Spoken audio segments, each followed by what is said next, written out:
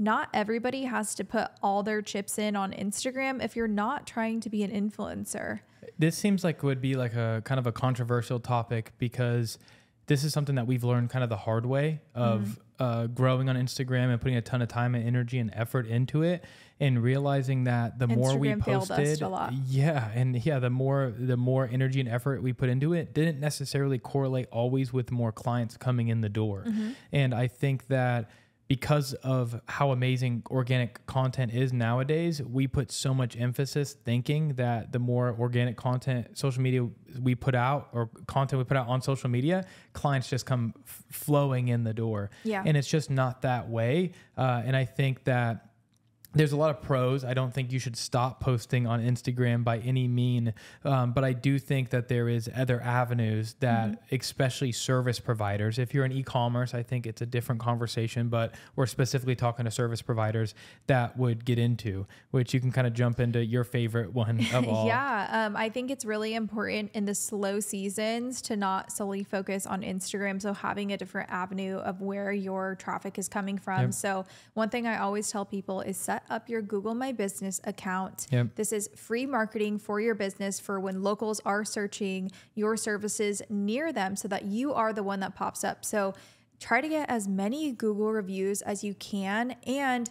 if you can, try to have your clients write the specific service that they received and just the experience that they had. This will help Google understand that you offer hydrofacials, that you offer acne treatments. So that specific treatment, and don't obsess over it, of course. Don't be like, if you write me a review, it can only be if I got a hydrofacial, because every review is helpful and it will increase your bookings, in my opinion. Yep. So that's called Google My Business. And if you haven't set one up already, make sure you do. Make sure your Google My Business, you put time and energy and effort into it, just like you do your Instagram bio. Totally. It is very important. And like Victoria said, the best way to rank on Google My Business is going to be reviews. And then photos, of course, help a lot as well. What else would go into that would be building a website with that's SEO friendly. So making sure you have your city all over your website, your services names all over your website, using those solid keywords. That does take a little bit more time, and our website's ranking after a couple years now and doing really well there. But I'm sure that our Google My Business is what's coming up first. Because when you're looking up facials near me on Google is going to give you, like everyone's seen before, the little Google Maps tab that kind of comes up first, and then websites if you're looking for a local business.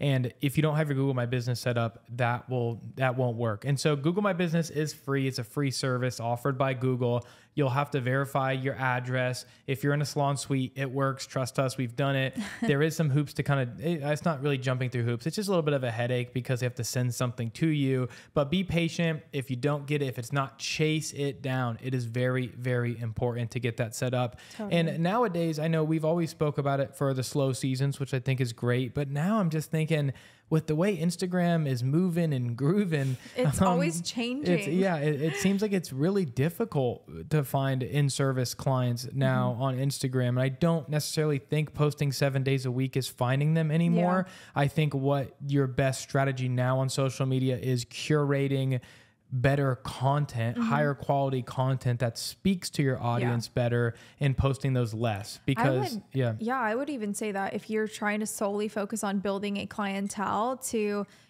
make reels that are targeted to your niche, but having before and afters, I think that is the biggest thing that people book me for. And I mean, I've heard it time and time again, even just within this past month, is that they're like, I'm so happy I found you. I was so in love with your before and afters. And that's what will get people to book. It's not going to be the reels that are super cool and are cinematic, because to be honest, only people in your industry are thinking that's awesome. I mean, I'm sure there's clients. I think the clients like it. I just don't know if they always book for that. Yeah, I think they will see make them book for a relaxing experience.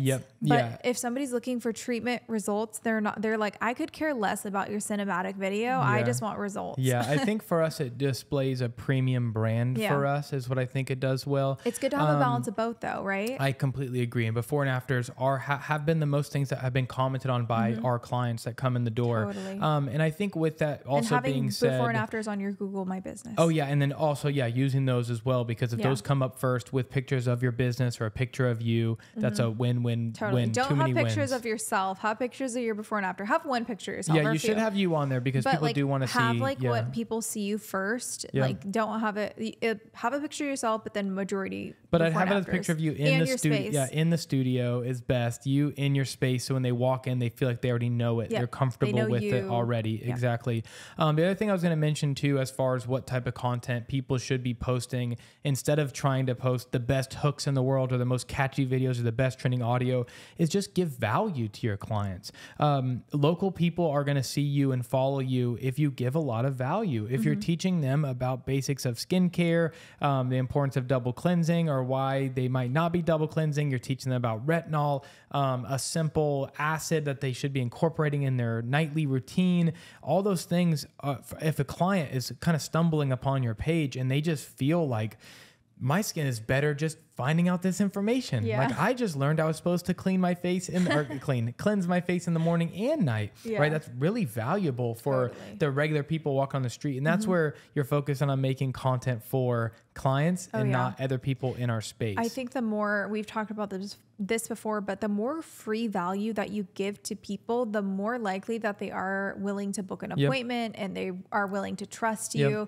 It's something that we really try to do, especially with our informational videos, but just building that source of trust with consumers, because it takes sometimes it takes people a few times to see your post to book an appointment. And we did that a lot in the beginning. We were doing a lot of informational graphics. We were doing a lot of before and afters.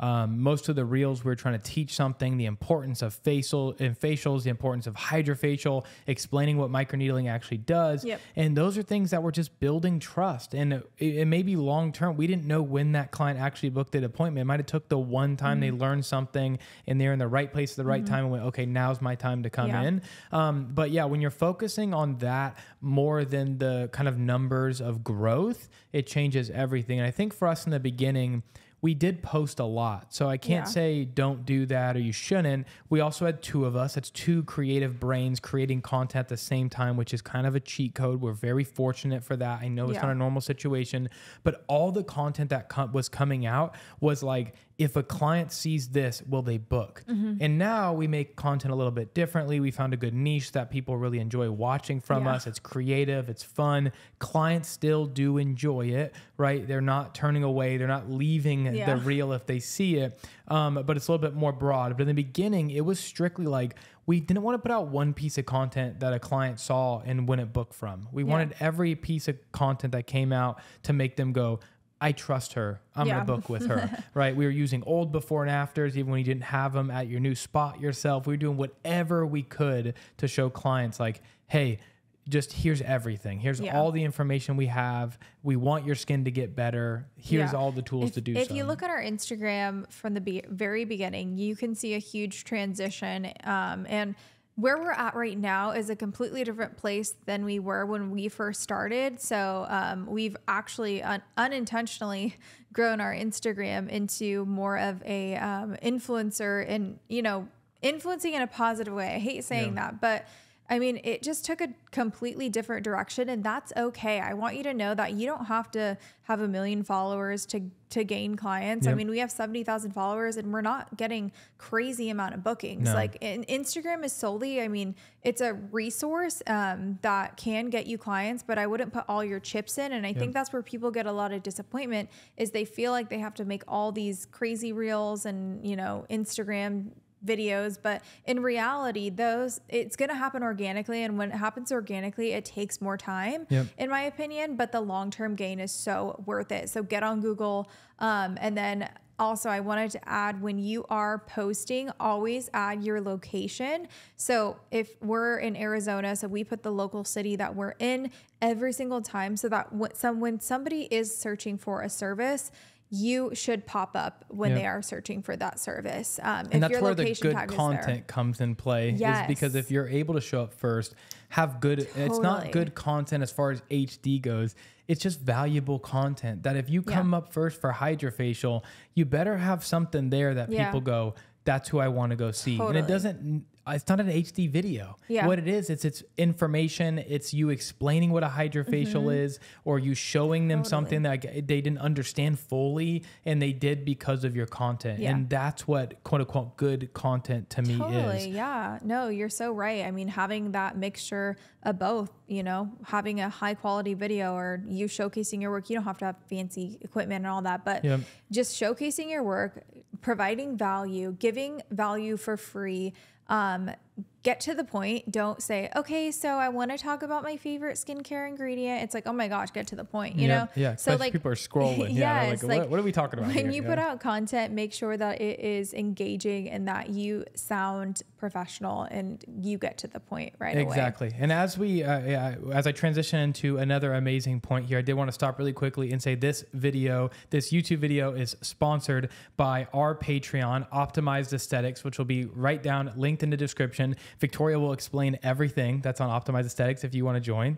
Yeah, I know. So we have a community of so many amazing providers. This is a platform where you can request videos. Videos drop monthly. Well, weekly. Well, weekly now. Yeah, we say monthly, but it's almost daily at this point. Yes. And this is a place to connect and really grow your aesthetics business. We are, putting out videos of what has worked for us personally, from starting a business from scratch. And we also provide stock video footage. So if you are somebody that doesn't have any content, this will give you a chance to have free stock footage for you to create videos until you gain momentum to showcase your services yourself, and you can create content. Which we also teach you how to create that content. So the goal with the stock footage is to use it until the point where you can watch enough of our videos to fully understand how you can do it yourself, feel confident, and make just as amazing of content, but with you in your own studio. So yeah, thank you to our Patreon for sponsoring this video. It keeps the lights on to continue to do these podcasts and give tons and tons of more free information out. So yeah, click the link in the description to check out our Patreon. You won't regret be disappointed. Yeah. Yes. So going back, I want to go back on the idea that the first point we touched on of just like everyone thinking they need to be an influencer, like everyone reaching for 10K. And that's kind of just like this myth I kind of just wanted to debunk. And I don't want to sound like pretentious because we've already passed that. But if we went back and started another business right now, or everything fell apart and we had to start from ground zero and build clientele again, I would do it a lot differently. I think I would, like I said, I wouldn't chase to that. And we never really focused on getting to that 10K mark so much. We really just wanted to get clients in the door was the whole purpose. But I think because there's so many bigger influencer estheticians in this space now that are fully booked, I think it's easy for people to correlate 20K to fully booked. Yeah. And for us, I mean, what fully booked is, we talk about that on our Patreon a lot too, of what actually fully booked it really means. But 20K does not mean 20K clients, right? Oh, yeah. 20K is people from across the country, potentially across the world. And as you grow your account, especially in this niche, are very open. We're an open book to this information, but it's a lot of other business owners that are following you. So when you get past that 10K mark, it's not inevitable. Yeah, it's not new clients that are constantly following you every day. Instagram starts to see the people who are following you, and they start giving your content to those people, which is business owners, estheticians, people in the beauty space. If you scroll through through the Reels tab, you'll see other business owners in your space. So it's just like-minded people that Instagram, because they know like, oh, you guys must be connected. They're following you follow some of them. And in the beginning, you don't want that. You want to focus on in-person local clients. That's why we just emphasize on from personal experience that followers does not equal clients. I want to drill that into your head, is that you are going to get bookings off Instagram, but don't put all your chips in Instagram. There's so many other ways. There's referrals. And I know that sounds easier said than done, but connect with other people in your community. It takes a lot of hard work to get there. Do these little tiny tips. And I promise you that you will see, results, and keep pushing, keep working hard. When we first started, we were struggling. And again, I said this on the live the other day, but being transparent, we were in a 1-bedroom apartment when we first started the business. And we're just now getting comfortable again. So thank you guys so much for just supporting and being here. We hope that this video was helpful for you guys. If you have any questions, please comment below. We would love to answer them or dive into another video with anything you guys have requests about. Make sure you like, comment, and subscribe, and we'll see you next week. I'm working late.